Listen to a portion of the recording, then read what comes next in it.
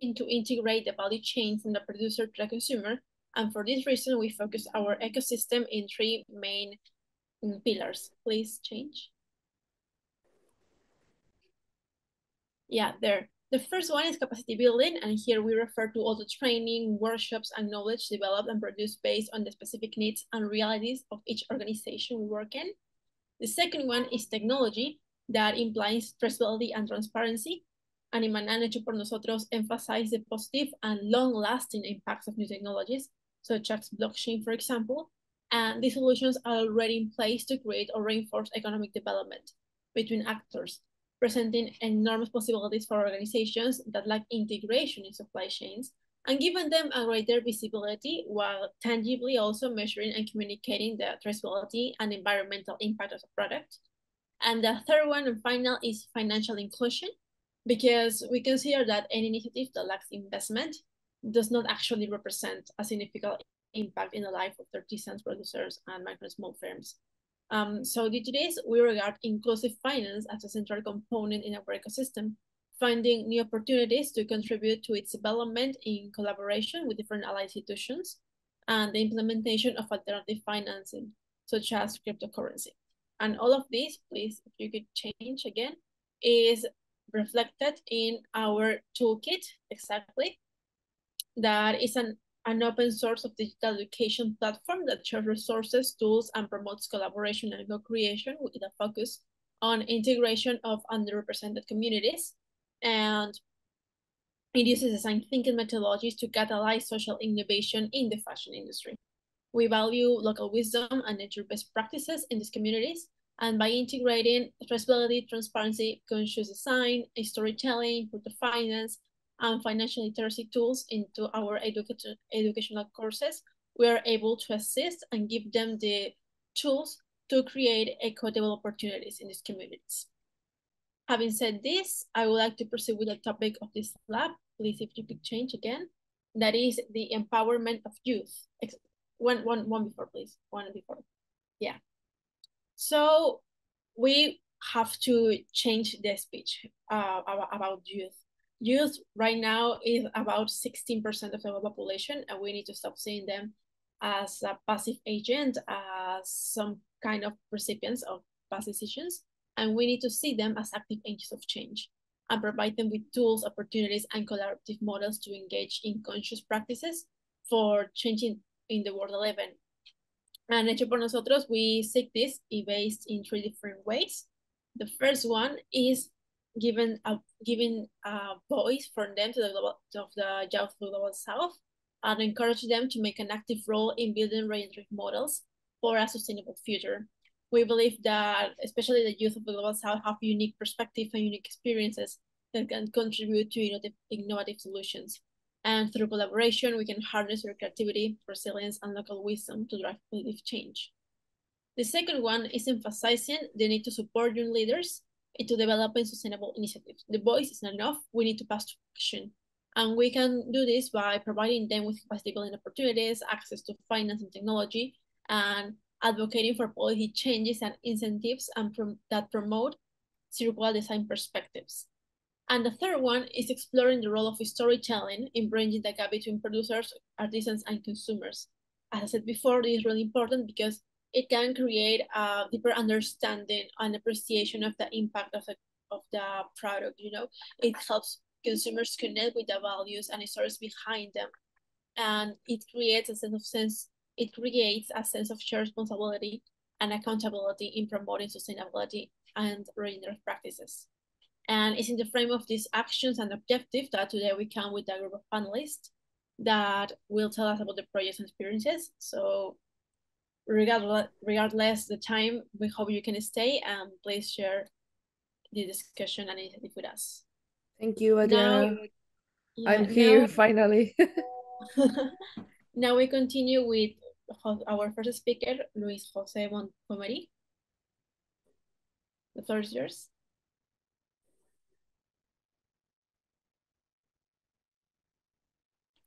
Luis Jose? Hi, I am here. Sorry. Oye, mándale mi saludo a él. Sorry. Le digo. Eso yo le dije para despedirme. Connection problems. Okay. I have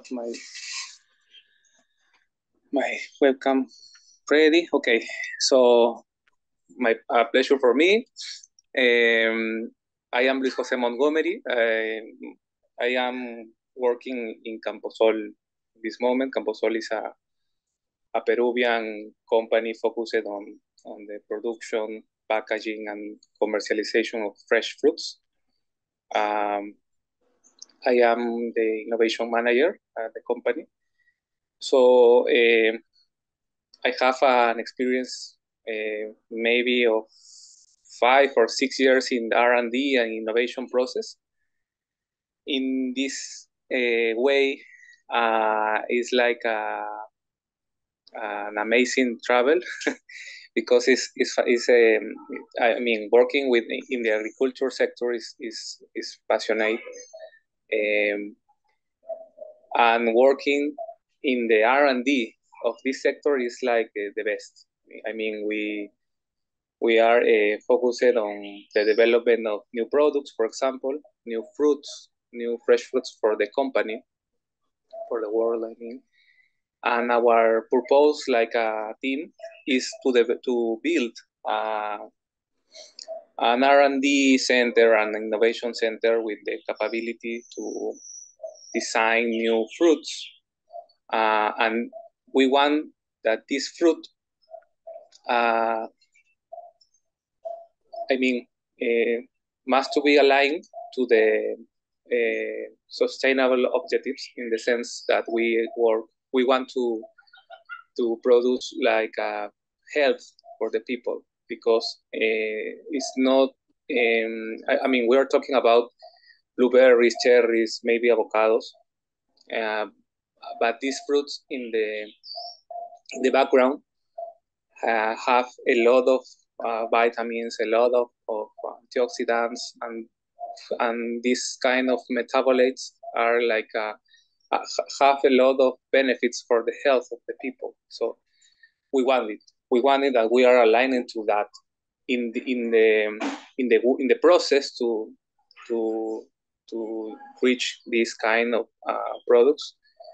We try to do in a sustainable way. I mean, with respect to the environment, with respect to the communities, to the people who want to work and maybe make the practice in our company. I will talk about some projects of us. We are working on genetics, for example. No GMO declaration in that way. We are working on genetics. I mean, in the Mendel way. We are working in the designing of new health fruits like dragon fruits or cherries. And we want to validate these kind of crops in our conditions in Peru. I mean, we believe that this could be a big opportunity for another sectors, another regions in the country, because I mean, in all this time in which the agriculture sector in Peru growth maybe at 20 or 25% in all this time. The star region is the coastline of the country. I mean, we work in the desert in a condition very dramatic. I mean, in the always against the climatic change, but in the R&D process, we want to develop new business model involving the mountains, for example. Another region in my country in which the poverty has high levels. So this is like an opportunity to this part of the country to develop wellness, to develop like happiness for the people. So we build all this process with the help of young people, with a lot of focus on the diversity of the people. We work with many in many countries, okay, Latin American countries, but also with our clients or our offices that are in Europe or maybe in Asia or in US. So the diversity of cultures and the different point of views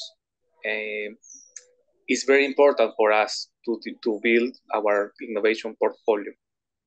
I want to finalize this interview with another initiative that I have in this adventure in the R&D and innovation.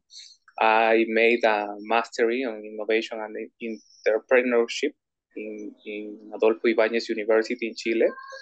So about the entrepreneurs, I like see the light of the entrepreneurship. So I have a startup in this moment. I have a startup. The name of the startup is AgroClub. I will share with you guys my LinkedIn account and the website of AgroClub. AgroClub is a startup focused on the digitalization of the knowledge. And this knowledge is specialized on agriculture way. So we want to spread the agri knowledge, the technical knowledge in this sector to everybody. We want to democratize the democratization of the knowledge in the sector. For the agricultures, for the students maybe, and obviously for the people who are in the first steps in the sector, in this industry, because the unique way that we have in this moment to learn in agriculture is to go maybe to maybe symposiums, but they are very expensive for the people. So we want to digitalize the food practices in the agriculture. I mean, the harvest, the pollination, the nutrition, maybe the packaging also, in a high level, high definition video, and share with the people in a membership a business model with very, very low cost to everybody, and spread the knowledge of agriculture every part of the world. So thank you very much for this invitation. And that's it. Well, thank you, Luis. It was really interesting listening about your experience and this startup that you are developing.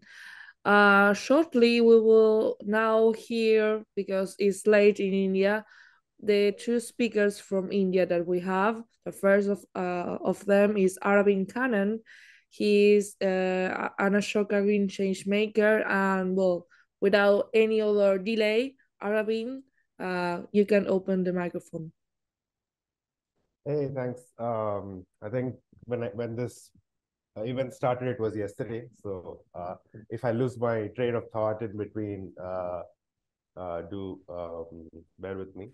As Rocio said, I work with Ashoka. It's one of the many projects that I'm part of, but currently the focus that I bring in is from an open innovation perspective. And the current open innovation project that I'm part of is called Green Changemakers. And so the perspective that I want to share, and I'll try to keep it as short as possible, is around funding. And if we can move to the next one, I can. I don't know who's controlling the slide. If we can move to the next with the. Okay, you don't have that. Okay, I'm happy to. No, I think in the slides it was there, so I was a little confused. Anyway, so I think I'm here to share perspectives from a couple of lenses. One is from, yes, like economies and geographies like India. And the second is from the perspective of a funder. right? And what that means. Um, I think when it comes to the current trend in terms of the artisanal work and craftsmanship, we're obviously seeing like a massive reduction in people not continuing to do that. People who are part of those families and not continuing to do that. And on the other side, we're also seeing a generation of new gen social entrepreneurs who are sort of building their own boutiques and trying to revive some of these businesses. So we're at a very interesting juncture when it comes to the creative economy. And I think I was sort of recently having a conversation with a friend of mine who runs a climate finance organization, and I think the main focus of that conversation was, you know, I mean, there you have the presentation, the little, the anterior, esa. There you have the presentation. So there is, if you can read and I don't know, and comment, you're free. Sure, thanks. So yeah, feel free to read through it. But essentially, the core of the conversation is basically that when it comes to funders, especially I think right now we are in this place where we're trying to redirect funds from, say, deep tech and hyper growth sectors to something like the creative economy. And I'm not saying that is the only thing that's happening, but that's among the many things that's happening. And what deep tech funders generally do is they have, let's say there's $100 million fund. They generally say split it among, make it into two big chunks and give it to two ventures. And they're like, okay, go, you pump all the money that you need, grow fast, fail fast, and stuff like that, right? But on the other side, when you look at how an artisanal business runs, it's like they know how to be frugal. They don't need that much money, right? So there is that opportunity to be like, okay, I have 100 million. Why can't I split it among 10 different businesses, for instance, right? And unfortunately, we're not seeing that happening. I think through my conversations with climate finance entities, I don't see that happening.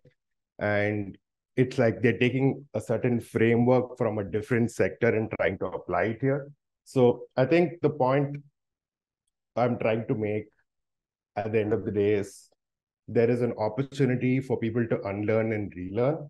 And I think people like us and the communities that we are part of, we can enable this, because the people who hold this money are going to play a big part in helping such businesses in the creative economy survive and grow. So I think there's a big need for learning and unlearning that needs to happen. And yeah, I think hopefully we can go on this journey together to that place. And yeah, I think that's the end of what I wanted to say. Thank you so much, Arvind, and our apologies to all the speakers and members here present for the delay we had today. But I think it's really interesting and I mean inspirational also, because we have to unlearn and relearn things a lot. And we are like so many young people are in generations that are changing the way of seeing us and see also another spheres of our life. So I think it's really interesting. With a great enthusiasm, I will give this space to Suhei Mehraj, also from India. He's working on the Connecting Dreams Foundation, and he's head of youth engagement and global partnerships at this organization. And well, this organization is in charge of organizing the summit change makers that is focused on youth empowerment in the framework of the G320 summit this year, which India has the presidency. So Suhail, you have the word. Thanks so much. Thanks so much. I mean, it is really a pleasure, and I was like listening to my colleague from India, and I was really happy to know the perspectives which are being created by individuals like him. I mean, first of all, like congratulations to your team for having such a great collegium of people who are out there working, and who really share perspectives which could promote sustainability and could really help communities and add more life to the planet. Again, like as you like introduced me, so my name is Sohail Maharaj. I had youth engagements and global partnerships at Connecting Dreams Foundation India. So Connecting Dreams India Foundation, so we've been playing a pivotal role in promoting the circular economy among the youth of India and world. As a forward-thinking organization, we have actively engaged and empowered young minds to take up like sustainable practices and innovative solutions. So we are one of the India's largest youth organizations when it comes to work directly with the youth in college and schools, wherein like we have been training youth through multiple tools, and basically we empower communities with the tools, and we help them to sustain the change. And sustainability is something which has been at the center of our organization, and we've been trying to create the atmosphere like which could really help people to take up collaboration, because we really see there is an immense potential for collaboration to help people overcome the challenges which are there. So as I don't know how many of you were part of the main session, and we had one person from India, Anshu. He is probably leading the Goonj, and he was telling you like see, it is relatively hard for us to sell the idea of sustainability or maybe circular economy uh, to the people like who do not have food. Okay, so I think, see, that's where the collaboration comes in. So there has to be a collegium of people. I was really happy to see people from diverse like backgrounds today taking part at the summit, and I think people working across diverse backgrounds really need to come together and really help the times to change. And I really agree. I mean, I do not need to touch to the technical points of the circular economy, but I think I would really summarize it and sum it up that circular economy, it is something that is very promising. It's actually a promising path to achieve both goals, goals which could really help add more life to this planet, and help this globe sustain the problems which are there. And I also like believe strongly that young people across the globe really need to come forward to take up this initiative. And I would really endorse it. Like, I don't know how many of us are like working directly with the government, but I think education systems across the globe really need to pitch in for the circular economy. In fact, we have been kind of promoting the sustainable curriculum across the India, where like we work with some schools and colleges. So maybe like this can be one of the themes which they could include in their curriculum, where students can be taught about like what is circular economy and how this could really help us, to uh, overcome the challenge, because this is something which would really promote like principles of reducing and reusing and recycling. It would really promote the principles of like which this three cycle. And apart from that, I mean, there is always a need for collaboration. I don't know, I do not want to get into the technicalities of this uh, particular topic, but I tell you that young minds have a remarkable capacity for innovation. Like they really need to embrace the principles of circular economy, and they are the ones who can help build tools and localize solutions that would cater to the unique needs of our diverse communities. And I really want all of us to take something out of this meeting for now. Maybe like, we could generate consensus among each other, like, how we can maybe transform some channels through which we can maybe pump in expertise and resource, which would help us to lead this work ahead. I mean, this is really a pleasure. And again, like, I really appreciate the work which this organization is doing, wherein they are trying to bring in like stakeholders from across the globe, who are working. And I mean, this is I believe the another way to incentivize I mean the change which is there, and which really needs more attention. And I mean, there is never late for this work to be done. I mean, we definitely and I personally like advocate for policies that promote circular economy. So there has to be an additional push.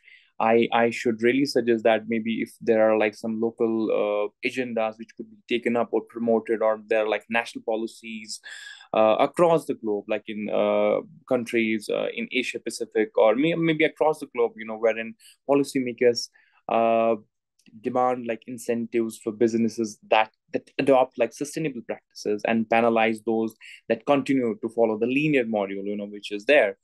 I mean, I would like in conclusion say that circular economy presents us with an opportunity to not only protect our environment, but also fosters a thriving and resilient economy.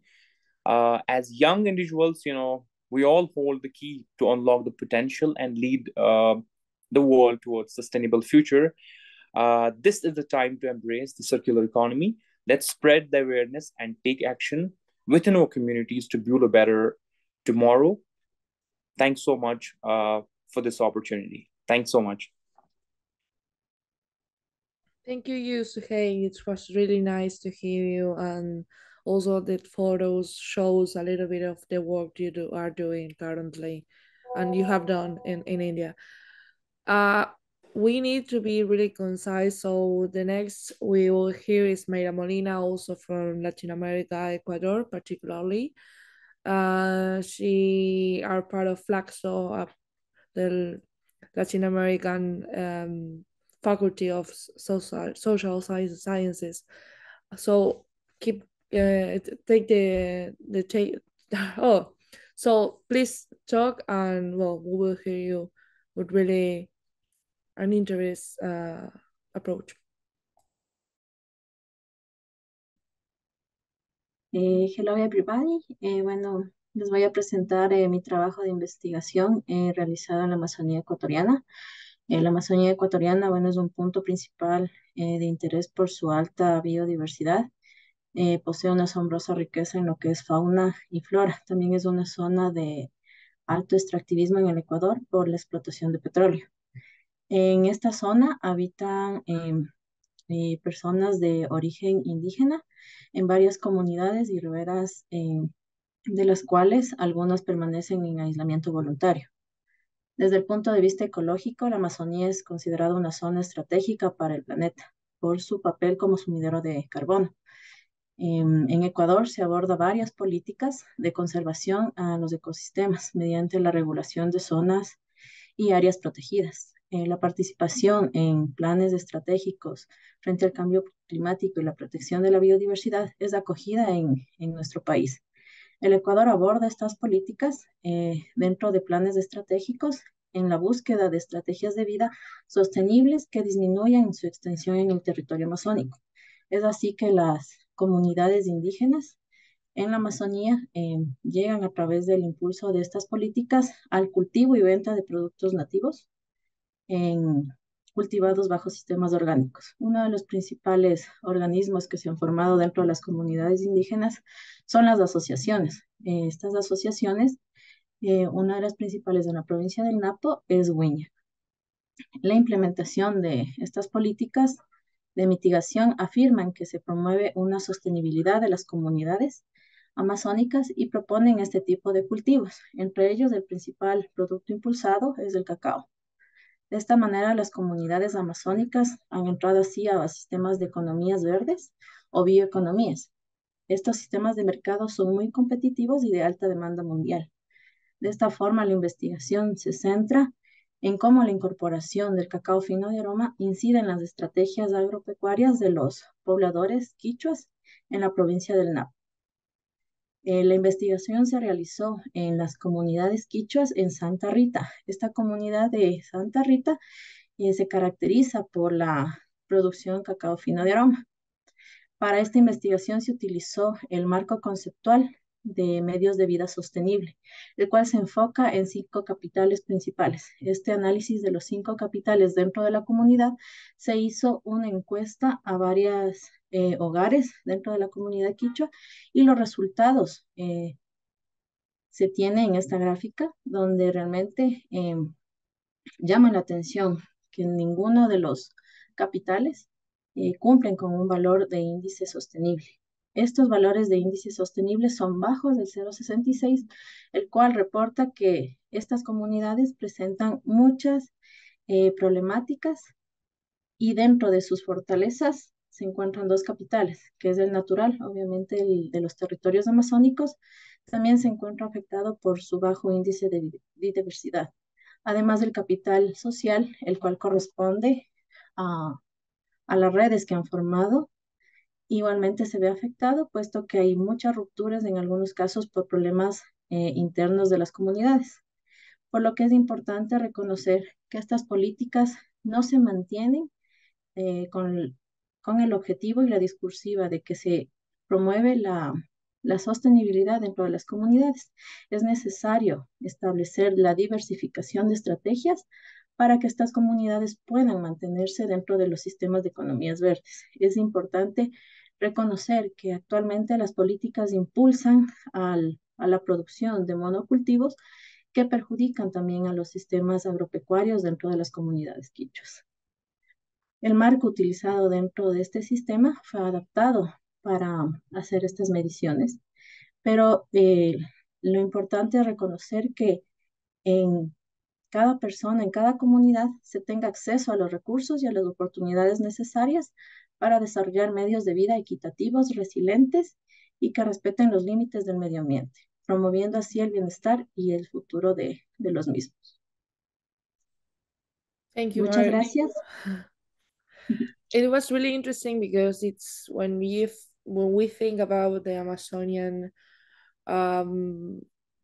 forest as one of the main green spaces in the world, it's also nice and it's also important to think about the people. I mean, this research, it's really interesting. So if you can share, then I don't know, the link to find it and read it about it, we will really appreciate.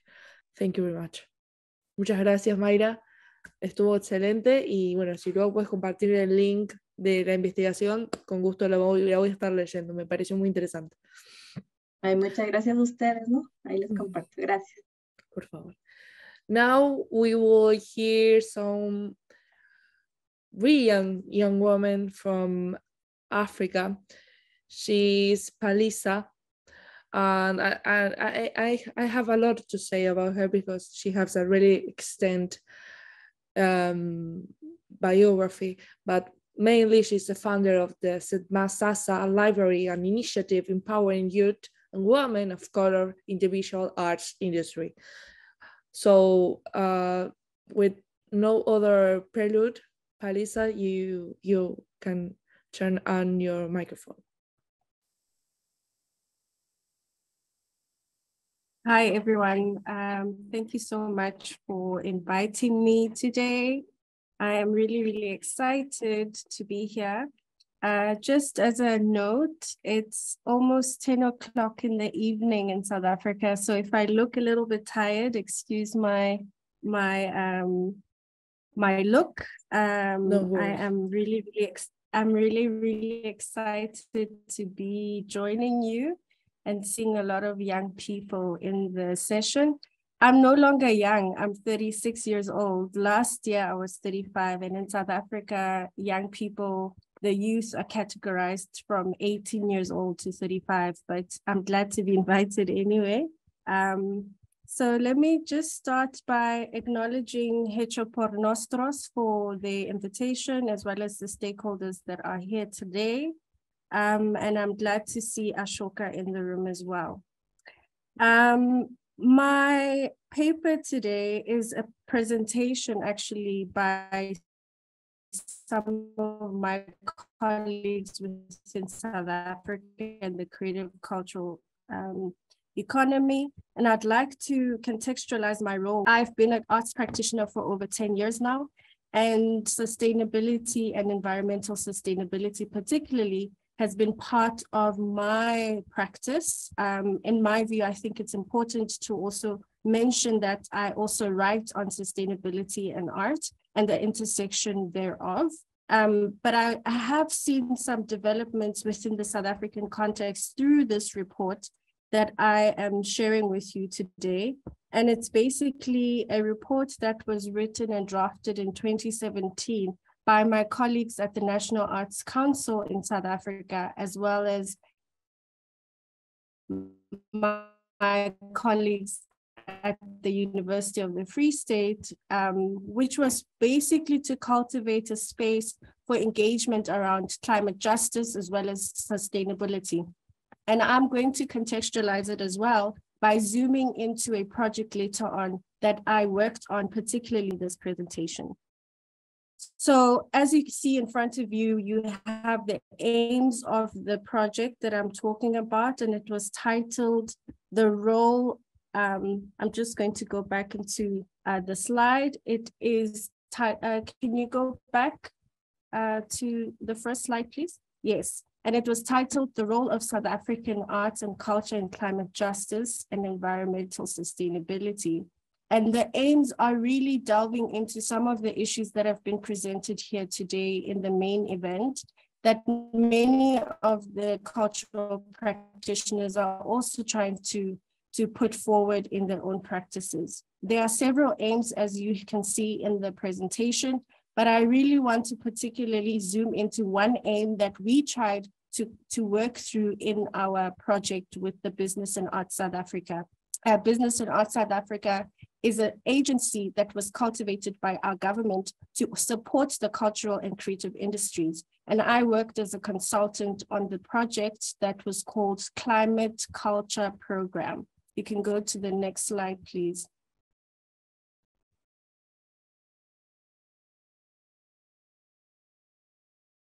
And the Climate Culture Program was really centered around the four elements that we have in the world, which is obviously air, water, earth, and fire. And we wanted to bring about a conversation around those four elements, and it was called the Climate Culture Program. And we tried to make sure that the online hub operates as a space for engagement and cultivating pockets of community, as well as making sure that young people are able to access information around climate justice. And we all know the impact that we as a country has had in terms of our history politically. We needed to find a space where young people could access information easily without having any hesitation around what it is that they're looking for. And we created the online hub. Can you go down, please? So about this program, as I said before, I was one of the consultants who worked on climate culture. And it was really important to have a very vigorous conversation with very multi-talented practitioners. And we created a video series where young people, young founders could speak about climate justice as well as sustainability, centering their own businesses and their own initiatives. And the document that I have mentioned, the research document that I mentioned earlier on, was really centered in making sure that we had a theory of change. And that theory of change was really a document that put together the mapping together all the elements that we wanted to achieve within this online hub. Can you going a bit quickly? Can you go to the other part of the website, please? Go up, please.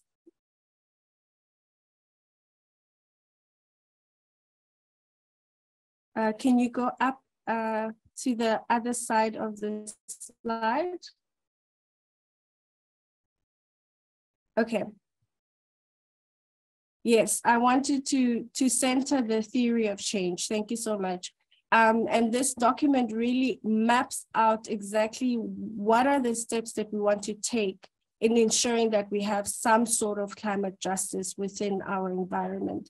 And in this section, we particularly focused on the theory of change because it's actually a world-renowned way of us to articulate exactly what we want to achieve as South African art and culture practitioners. And this theory of change catapulted our action into actually having other people come into the conversation, and we created the video series, which is housed on the website on the Business and Arts South Africa platform, and you can easily look at it on the website. Can you go down, please? Can you go to the next part of the website? Thank you. So as I said before, I am going to read from the document that I mentioned, which is actually centering the project. And I want to really emphasize what the report said about South Africa from a cultural and art perspective. And I quote, I want to really quote from the document so that we really understand that we're dealing with issues, as everybody has said, of inequality, and we really need to center that as well. The report also emphasizes, and I quote, the environmental neglect has gone hand in hand with social and cultural oppression and the entrenchment of socioeconomic inequality, driven by a neoliberal agenda which has defined value in purely financial terms. In purely financial terms, profit at any cost. This worldview is siloed, denying the interconnection of environmental and human health, the stewardship of resources, and financial sustainability. And I think for me, just to round up everything that has been discussed today, it's really about making sure that we have climate justice within our own art and culture framework. And as the report is easily available to everybody, one can easily access the report. And I think Hecho por Nosotros, some of the team members have already shared it on the chat box. And it's really a fascinating document that really talks about how we can combat these challenges and the gaps that we are facing as climate change makers, as well as arts and culture practitioners. And I think for me, that would be my sentiments for tonight, especially listening to some of the speakers that have talked about funding, that have emphasized the inequalities that we face in marginalized communities. Sorry, I don't know. I don't want to interrupt you, but now this meeting will finish in 40 seconds. It's a lot. I didn't plan that. I don't know why. Oh, sorry. Who closed the labs? No problem. Thank you so much. Rebecca and Eddie, are you there? I will add to the report of this lab the lines that you can share with me about what you want to say. So that will be reflected on the document from this lab. Okay. I'm really sorry. I don't know who maybe the I don't know. I don't know what happened. Today we are having really bad luck with Zoom. Okay. Thank you so much. Okay. Thank you. No, I'm really, really sorry.